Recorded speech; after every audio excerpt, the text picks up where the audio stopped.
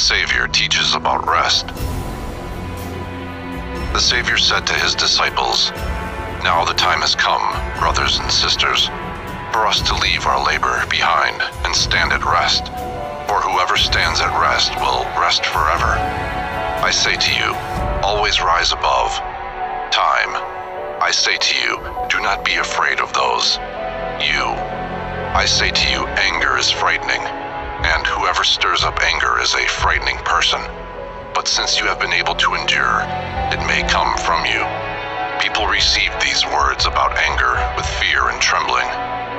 Anger established rulers over them, for no one escapes anger.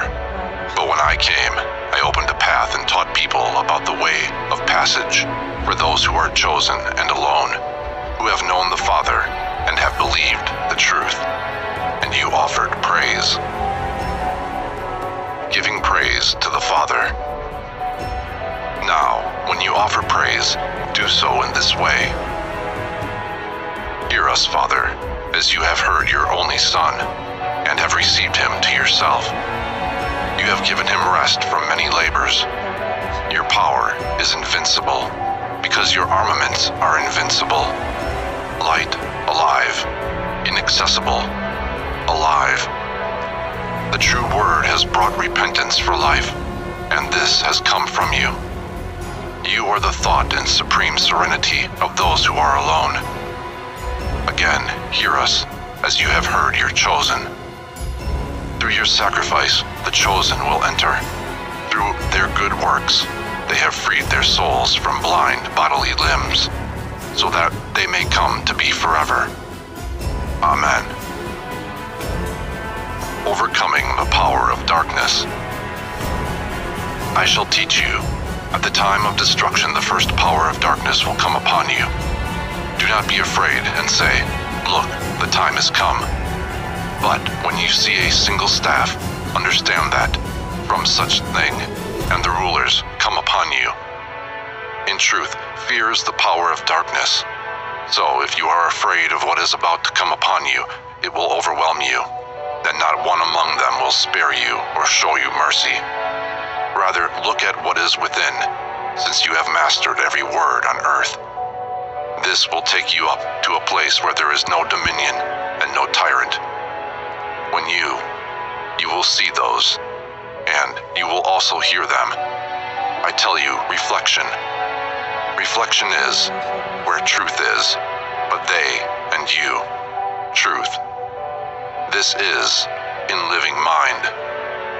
Therefore, and your joy, in order that your souls, lest the word which they raised, and they could not understand it, make what is inside you and what is outside you a single one.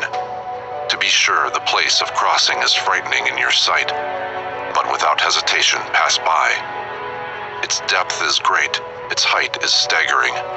Be of a single mind, and the fire, dewdrops, all powers, they will, and all powers, they in front, I tell you, the soul becomes, in each one. You are, and that. Sleep not, the children, and you. The Savior and his disciples discussed the inner life. Matthew said, "How?"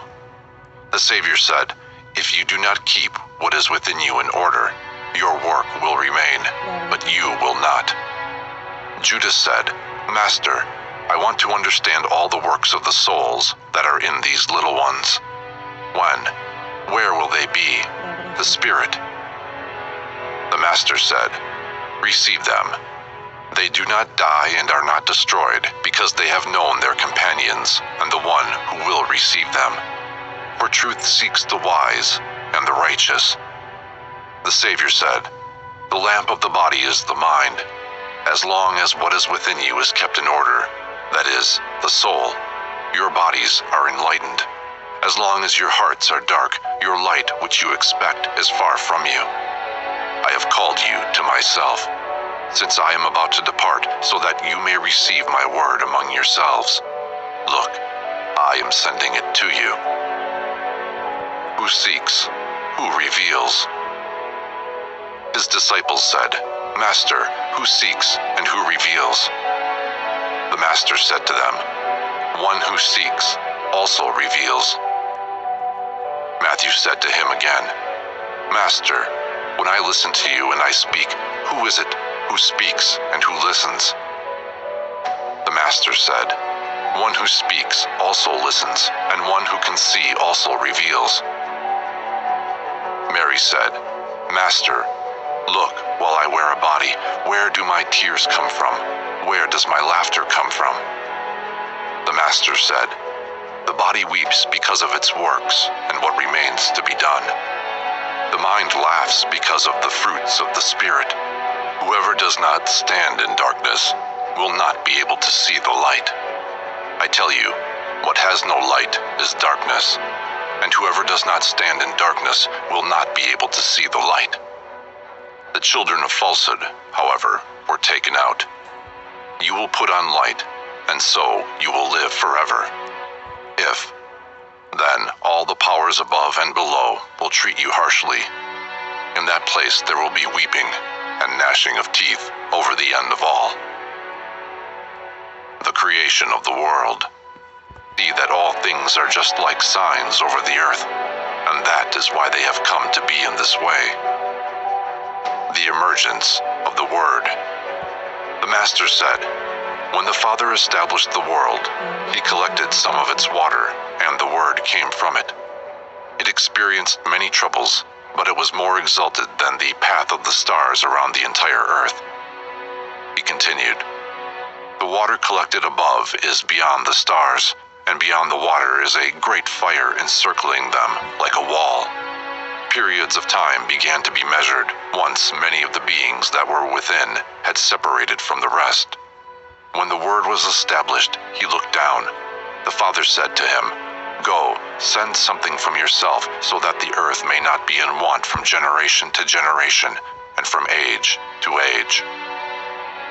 So he sent from himself fountains of milk, fountains of honey, oil, wine, and fine fruit and delicious flavors, and sound roots, so that the earth might not be deficient from generation to generation and from age to age.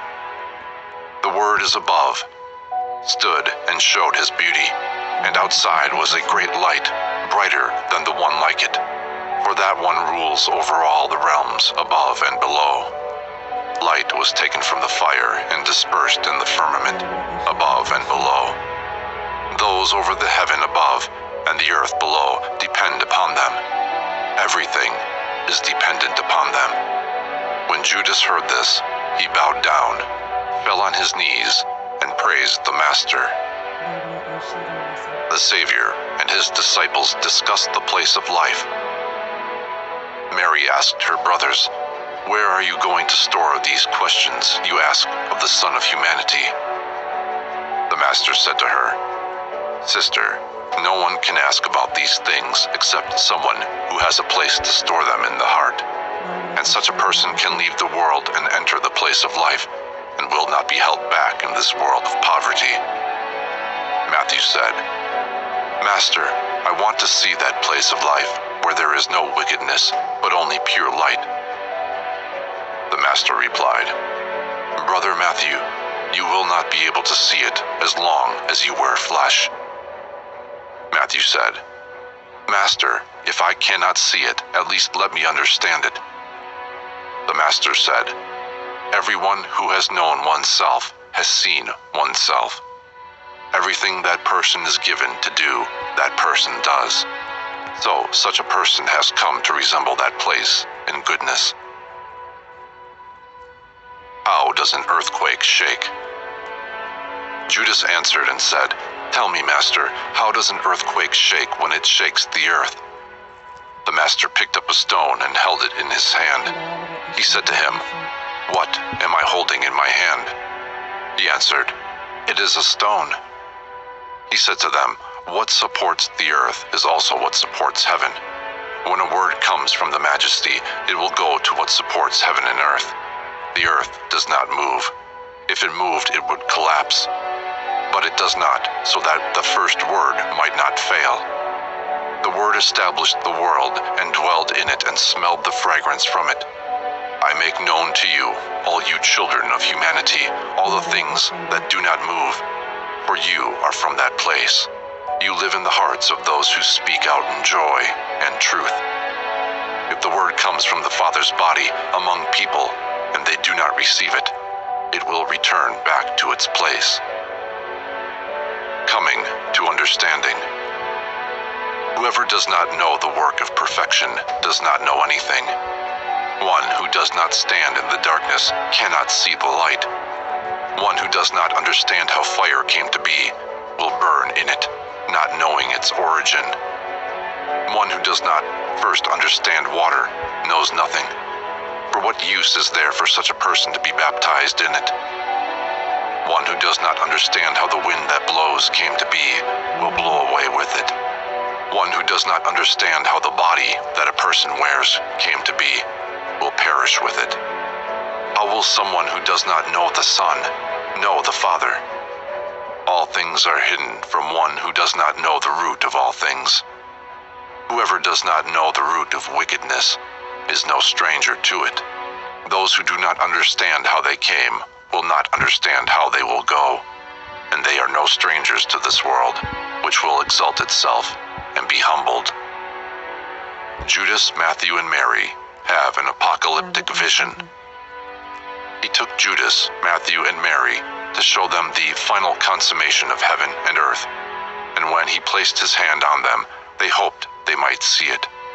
Judas gazed up and saw a region of great height, and he saw the region of the abyss below. Judas said to Matthew, "Brother, who can ascend to such a height or descend to the abyss below? For there is great fire there and great terror." At that moment a word issued from the height. As Judas was standing there, he saw how the word came down. He asked the word, "Why have you come down?" The Son of Humanity greeted them and said to them, "A seed from a power was deficient, and it descended to the earth's abyss. The Majesty remembered it and sent the word to it. The word brought the seed up into the presence of the Majesty so that the first word might not be lost." His disciples marveled at everything he told them, and they accepted all of it in faith. And they understood that it was no longer necessary to keep an eye on evil. Then he said to his disciples, "Didn't I tell you that, like a visible flash of thunder and lightning, what is good will be taken up to the light?" All his disciples praised him and said, "Master, before you appeared here, who was there to praise you? For all praises are because of you. Or who was there to bless you? For all blessing comes from you." As they were standing there, he saw two spirits bringing a single soul with them, and there was a great flash of lightning. A word came from the Son of Humanity, saying, "Give them their garments." And the small became like the great. They were like those who received up. There was no distinction among them. The words he spoke convinced the disciples. Mary asks about the vision. Mary said to him, "Look, I see the evil that affects people from the start when they dwell with each other." The Master said to her, "When you see them, you understand a great deal. They will not stay there, but when you see the one who exists eternally, that is the great vision." They all said to him, "Explain it to us." He said to them, "How do you wish to see it? In a passing vision or in an eternal vision?" He went on to say, "Do your best to save what can come after me, and seek it and speak through it, so that whatever you seek may be in harmony with you. For I say to you, truly the living God is in you, as you also are in God." Judas asks about the rulers of the world and the garments. Judas said, "I really want to learn everything." The Master said to him, "The living God does not dwell in this entire region of deficiency." Judas asked, "Who will rule over us?" The Master replied, "Look, here are all the things that exist among what remains. You rule over them." Judas said, "But look, the rulers are over us, so they will rule over us." The Master answered, "You will rule over them. When you remove jealousy from yourselves, you will clothe yourselves in light and enter the bridal chamber.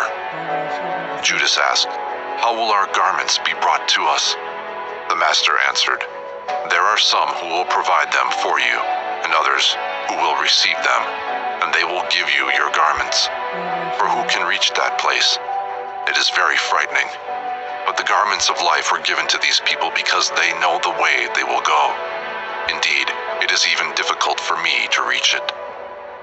Mary utters words of wisdom. Mary said, "So, the wickedness of each day is sufficient. Workers deserve their food. Disciples resemble their teachers." She spoke this utterance as a woman who understood everything.